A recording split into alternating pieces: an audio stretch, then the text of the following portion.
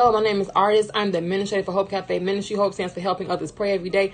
Come on and hit the share button as you come in on today. You can also find me on Facebook, Instagram, YouTube, and on Twitter. Please follow me if you get a chance. And so today, this is called How to Pray Scripture in your prayers. Yes, when you add scripture to your prayers, it enhances your prayers. And the scriptures, that's God's word. So God is going to honor his word. And so it's like you're speaking God's language. So I want to give you all some scriptures and then give you some examples on how you can add these scriptures to your prayer life. But it doesn't have to be these scriptures necessarily. You can find some scriptures that go with your situation and then add those to your prayer. So the first scripture is in Isaiah 46:9. It says, I am God and there is none like me. So you can say, Father God, I'm so glad that you are God and there is none like you, Father God. You are mighty, you are powerful, you are amazing. And you just continue to build from there. The next scripture is Psalms 40:5, and it says, many, Lord my God, are the wonders you have done. Father God, I want to thank you that you are my Lord and my God. There are many wonders that you have done. Lord, I've seen you doing before. I want to see you do it again.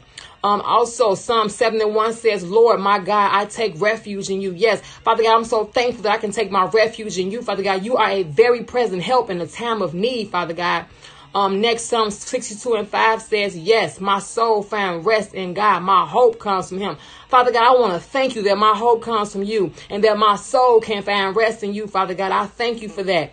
And so Isaiah 42:10, sing to the Lord a new song, his praise from the ends of the earth. Father God, I want to sing to you a new song, Father God. I want to praise your name from the ends of earth, Father God. I want to lift your name on high and bless your name.